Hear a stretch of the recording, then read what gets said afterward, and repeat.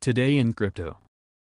Bitmart, a cryptocurrency exchange, suffered an attack yesterday that exploited some security vulnerabilities in order to gain access to the funds of the exchange. The attack targeted the hot wallets of the platform, specifically the Ethereum and Binance Smart Chain-based wallets. The hackers managed to take almost $200 million in tokens from the platform. Bitmart hot wallets exploited. Bitmart has lost more than $200 million in a hack that involved its hot wallets yesterday. The issue was first identified by peckshield, a blockchain security and auditing company, that raised the alarm about a possible hot wallet vulnerability on social media. The involved wallets were those that held ETH and BSC-based tokens. Bitmart representatives estimated the losses at $150 million initially, but peckshield did an investigation of the funds taken, saying losses were around $200 million. The hack took significant amounts of SHIB, SafeMoon,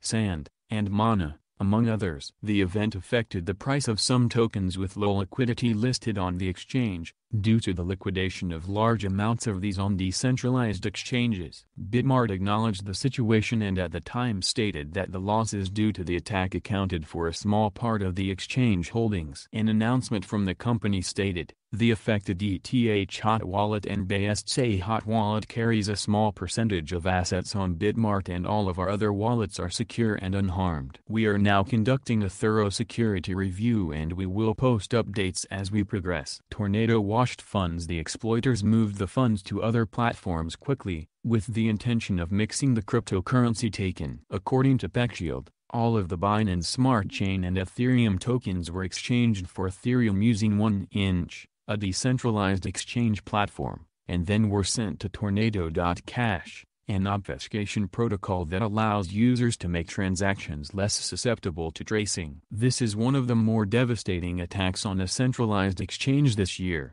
with much of the risk for exploits having moved to decentralized finance (DeFi) platforms. Hit the like button and subscribe to the channel.